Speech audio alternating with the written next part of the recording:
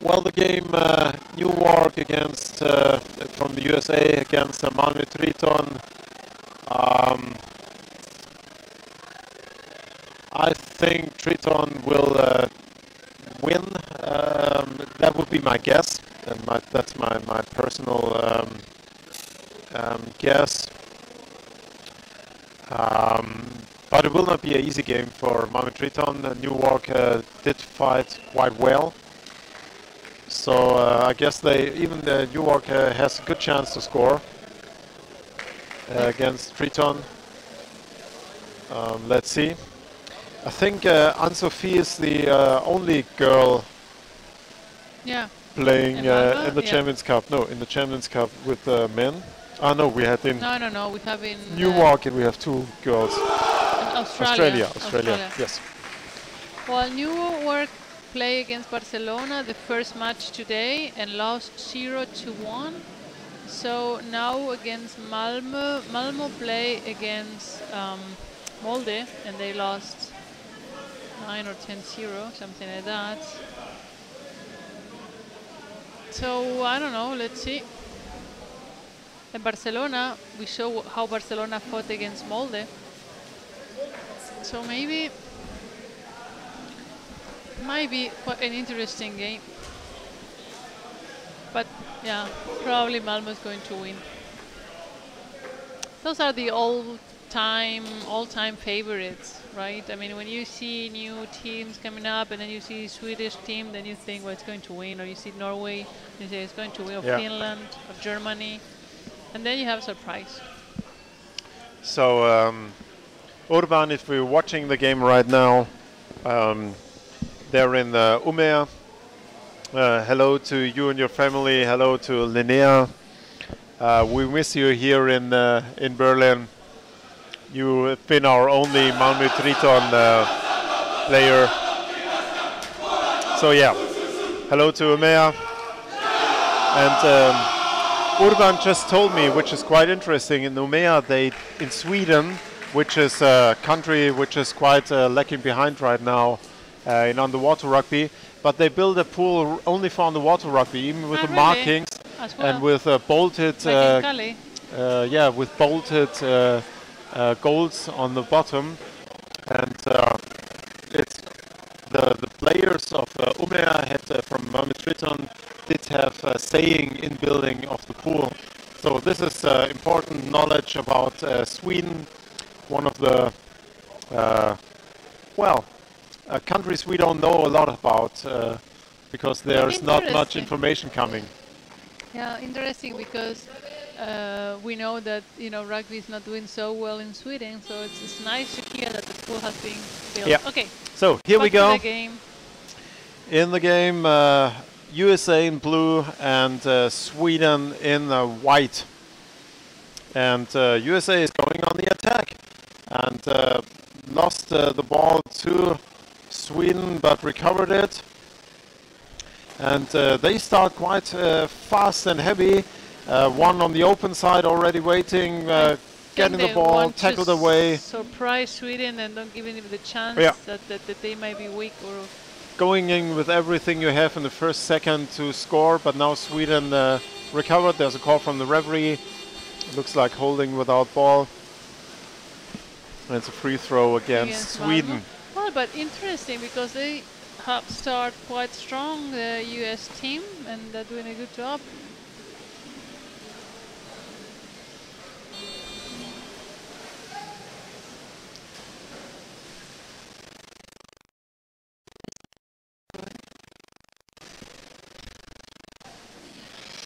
So we're back in the high movement camera, and Newark is at the basket of Malmö Triton and pushing really hard. 1, 2, 3 player, one in the middle, one in the open side, but Newark doesn't succeed to bring the ball from the corner, from the close side, over to the waiting players at the basket. So now we have an attack one-on-one. Anne-Sophie is lying in defense. She's doing a good job keeping the attackers away with her fins. So, she's lying there for quite a long time now. Yep. Here we go, another player waiting at the open side, but they don't succeed to pass on the wall to him. So cluster on the surface, and the Swedish player are trying to push the cluster into the half of Newark to be over the basket, and they succeeded quite good. So we're in the half of Newark, so Newark has to go in defense, and now Malmö is starting their attack from the open side over the basket, but the attacker lost the ball and it was recovered by a Newark player. Call from a referee, probably pushing, holding on the basket. Free throw against Newark, and this gives Triton, Malmö Triton, a chance to build up. Wow, they didn't succeed. Wow, amazing counter-attack from the US. They're doing, the ball was pushed away out of the cluster around the goal. Yeah, and sadly, I mean, they couldn't go through with the counter-attack, but they are really moving the ball very open, very free. Colombia style, the mask, I mean, that's one Swedish player took the head of one of the US players in between the legs, and the mask was just completely removed, and of course they got a free throw against Sweden, 3 meters away from the goal. And let's see how they execute the free throw. They have it. They're passing the ball. They're moving the ball quite fast. They're getting into position also quite fast, and I don't think Sweden is realizing danger. It is a real danger, and I think in this first minutes we saw the USA is dominating the game. Constantly attacking. Yeah. Like we have the feeling have 10 blue players. Yeah. 10. They want. US, here we go. We have the ball on from the top over the goalie, but this is getting physical and quite skirmishing, dogfighting. This looks. That looks also like I should have maybe stopped it. Well, it was not in front of the throat. So now Malmö is pushing from the open side. That was a close one, but the US into the goalkeeper. It's too. You cannot get the ball so close from the goal and don't just run away or swim away, because it's so risky. You cannot just get the ball and then start looking around where to move, like the one player did. You need to just take that ball out of the area so the team can recover. Call from the referees. They interrupted the attack. It was the referee on the surface. Free throw against Sweden.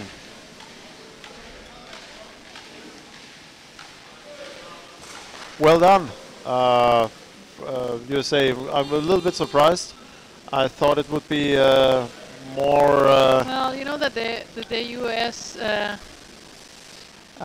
team had a lot of Colombian players. You know, as we were talking before, I mean, a lot of Colombia's players moved to the US and Canada in a start, so they have the Colombian style. They have some.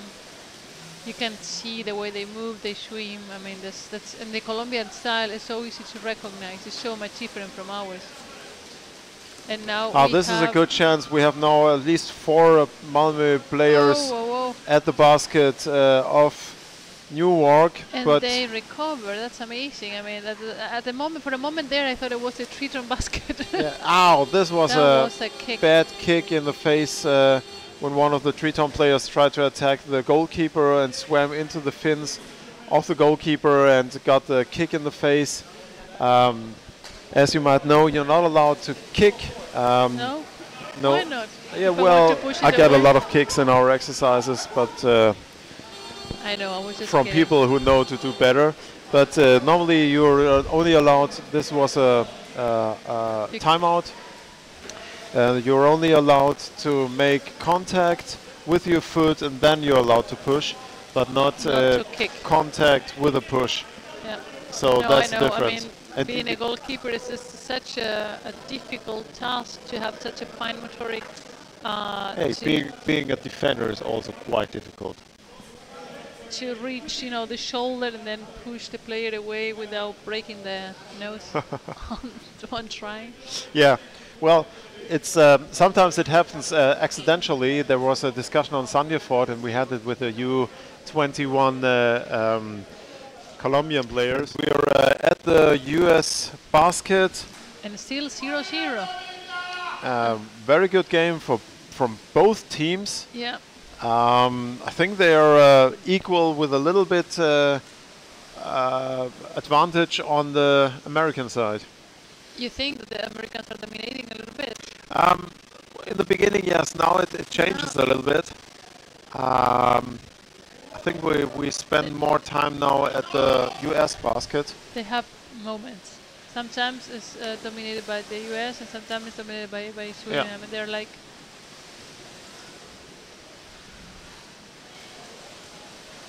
But Malmö is really recovering from the first surprise because I don't think they expected it to be this hard. Yes, we had a lot of... So now they're having a little bit more of rhythm in their game. At the beginning it was very chaotic and they were like, what the hell, like what's going on here? Yeah. We were supposed to be attacking like that. Yeah. It's amazing how you can read the body language of these emotions, this surprise or this anger or this frustration. Call from the referees, from the referee on the surface. 2 minutes left.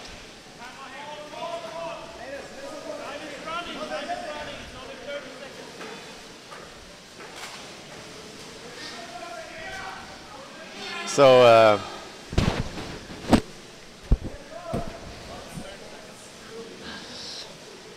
yeah, we have one of the Colombian players here with us.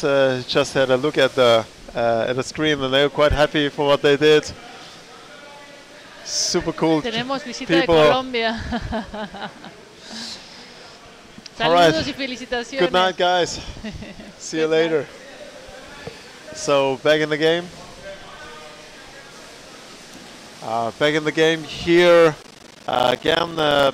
Like in the beginning, and it's back and forth between America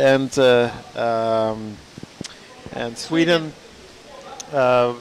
One attack, some seconds attack on the Swedish basket. Some seconds it changes with a counter attack in direction of the American basket. Call from the referee.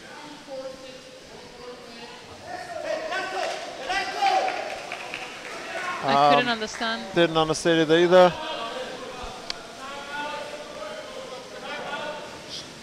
It's a free throw, and already one of the US players tried to steal away the basket from the Triton players. Didn't succeed, and there is a timeout again now. So yes. We have a great connection, as we already probably told, to the Colombian players, to the Orcas, and they spend a lot of time with us at our home. Samuel, Pacho, and Federico too, and they're really great people dedicating their life to underwater rugby, and it's always impressive to see what they do. How much work, because it's not just the teaching of rugby and the training. They train 6 days a week, twice a day, with the U21, U18, with the girls, with the boys, and on top of that they need to raise money. They work all year around planning the Champions Cup, and they need to do a lot of things to collect money because otherwise they cannot afford. And and that's it. It's easy to play if you have the money and the infrastructure and everything. But really in Colombia, here we are back in the game, and it's almost the end of the first half. 9 seconds, 8 seconds of Sweden against America, and it's a 0-0. And I have to admit, I'm a little bit surprised. I would have guessed. I thought that by now they would have been like 1 or 2-0. Yeah, I think at least 1-0 for Malmö with more experience, but they did quite well, America, and I don't see it out of arrogance. I say it with not knowing their style of playing and their experience, and they give Malmö Triton really a hard time, and that's impressive. So yeah, the Colombians, they're really like the Turks. Oh, we are already in the game? No. No, 2 minutes to go to the second half. I'm really looking forward to the second half. I mean, yeah, me too. I couldn't say who will win. These are one of the games. It's really tight. Yeah. Yeah. Colombia, like Turkey, are really like the forefront of underwater rugby. What Colombia and Turkey do, the people dedicated to the sport, like Tarkan. They started again. Oh, sorry. Like Tarkan, Samuel, Bjorkas. It's amazing how fast and big underwater rugby develops in these countries. We have to watch them and we have to learn from them. Okay, back in the game, second half. I don't have a guess anymore. There's a discussion now with the team captains and the referee. The time is going quite quick. Probably they were starting in, yeah. There's something wrong with the clock. But time is only imagination. Time is relative. Yeah. So some kind of discussion there. Probably we could have the surface camera giving us a view of what they are discussing or what they're looking at. Now the Swedish team captain goes back to his team to tell them the good news, and the US captain swimming back too.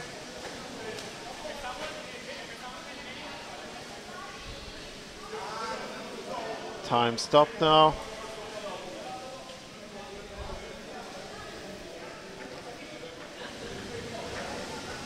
I think the game will start soon.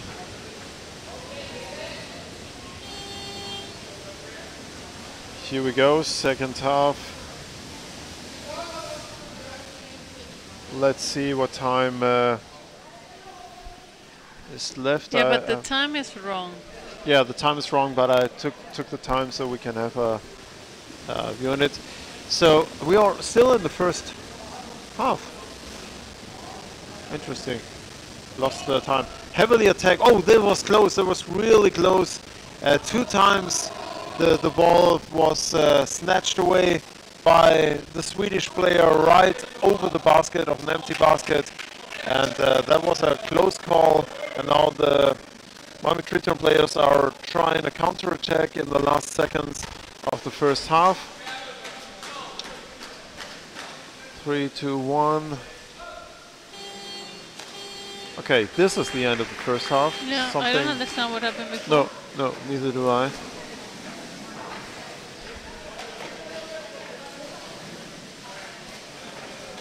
Well, 2.5 minutes now until the second half, and we still don't know what we thought that. Well, the first half was over. Yeah. I'm confused. Maybe we were 2 timeouts and we got. Yeah, we were confused. Because we are farther away. I mean, the pool is in that direction. Yeah. And we're here a bit farther away, so we don't get to see. And what we don't see on the screen, we cannot comment. So for those in America who are watching, you're watching the Champions Cup 2016, which is the 28th Champions Cup in history.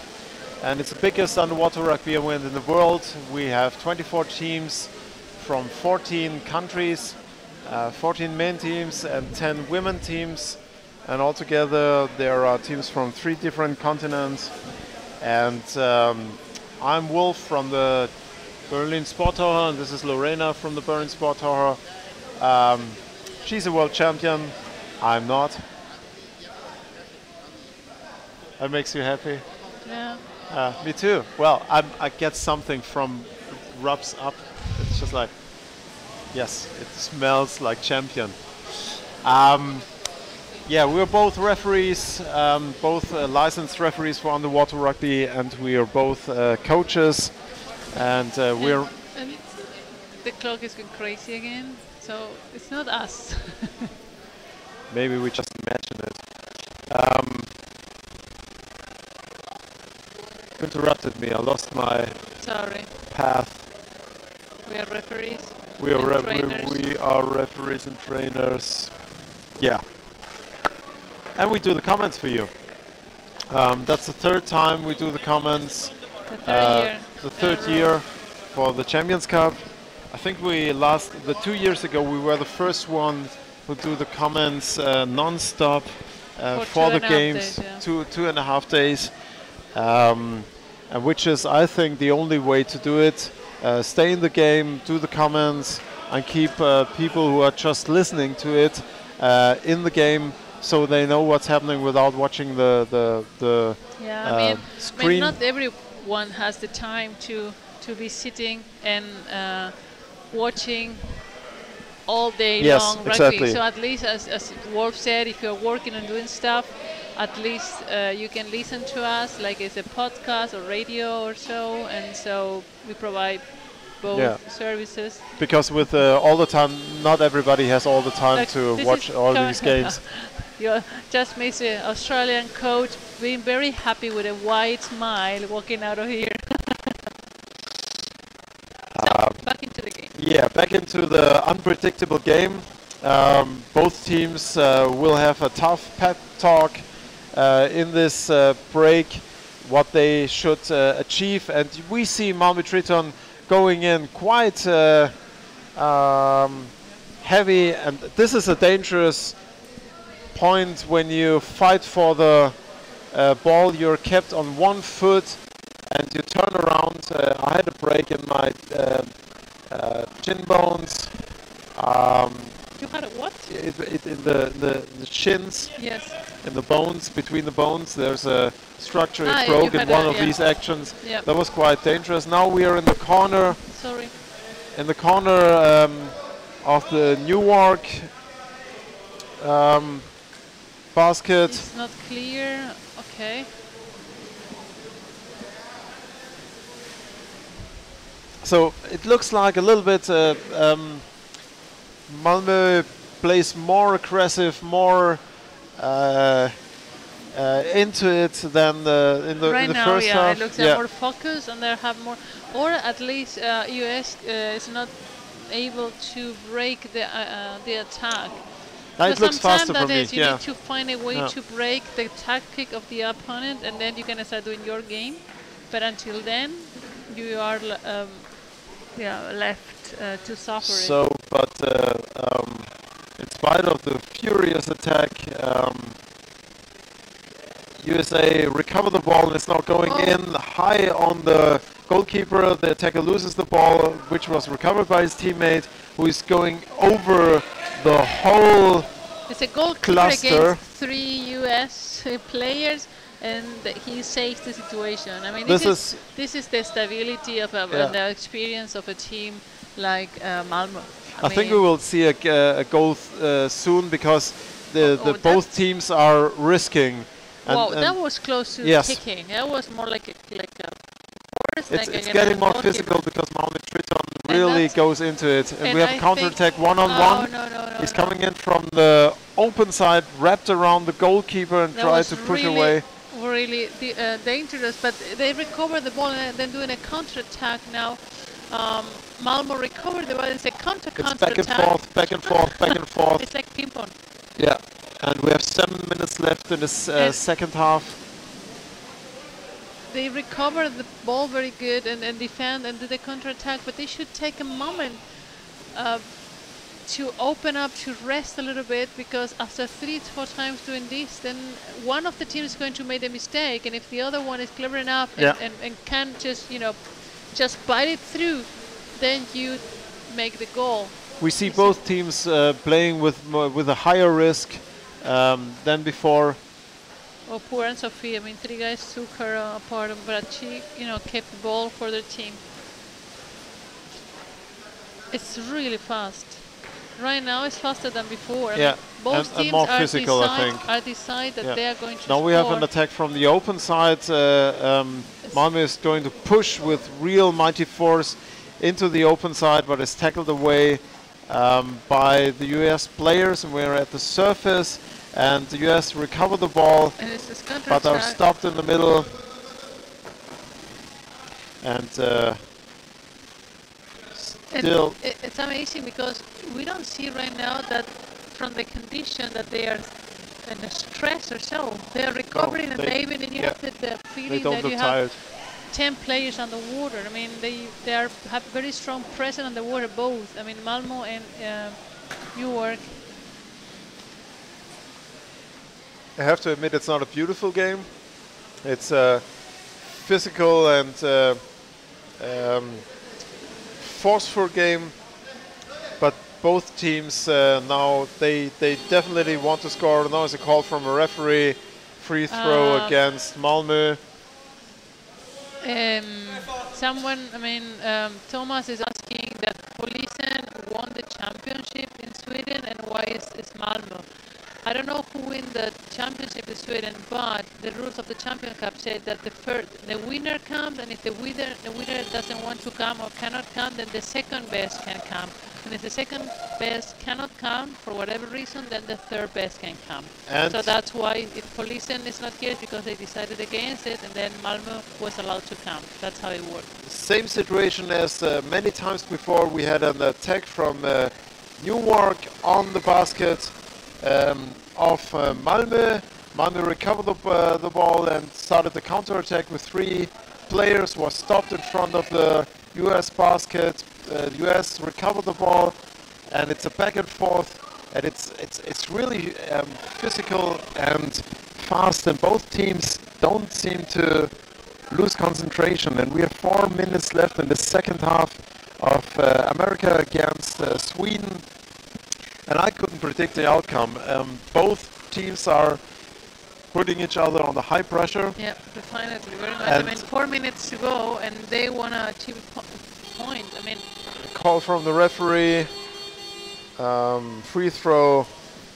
It was a attack on the head, free throw against Malmö, and I think we will see a goal in this game, but it will almost be pure luck which one will be the first, because the problem both teams. Is, look, Newark play already against Barcelona and they lost 1-0. And they're going to play against Molde and they're going to lose. So they won. It's the same case as the Australian against Vienna. They won because it's the only chance, the game that they can win. And Malmö already lost against Molde, and against Barcelona, we don't know. Same situation so again. Attack from Newark didn't work out. Now we see a counter-attack from Malmö Triton, was stopped before the basket of the US by a heavy forechecking. US recover the ball, try to counter-attack, stop in the middle. This is getting faster and faster physical. And you see the movements are really abrupt, really hard on each other. They will feel this game when they lie in the bed tonight. I'm quite sure. So here again, Newark is an attack, and they should stop a little bit and build up, because like this. But you see, they want this is a chance. This is it. Exactly. Yeah. This is the big mistake. If you don't stop to organize an attack and give you a breath after 10 times you've done that, then something like this happens. But this was meant to happen. Could have been Newark too, who scored, but now Malmö Triton scored. And they did it quite well. It was 1-on-1, and one of these countless counter-attacks we saw from each other. Call from the referees. They're going up to the surface. Bob Robinson, the referee, is pointing to one player, probably a warning, and free throw against America. And one of the Malmö players already stole the basket away, but didn't succeed.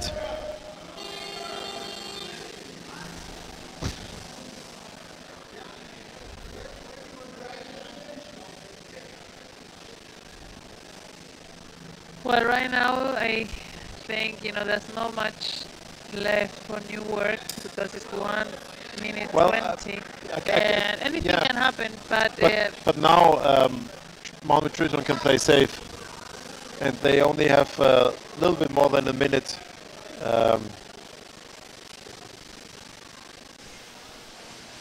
But you see the Americans really go in. They want to equalize. They want to have the chance. They take every second. And again, call from the referee. Free throw against America, against Newark. 35 seconds left, and Malmö barely won this game for a very big mistake from Newark.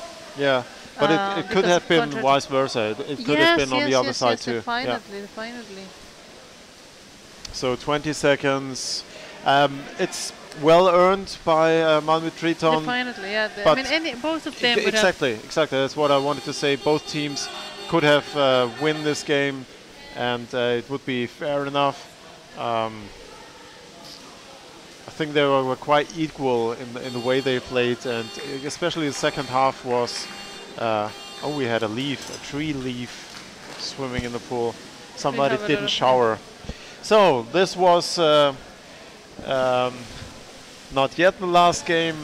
We have one more game, which is Akaren from Norway against Wien, which will be the last day of the game. But this 1-0.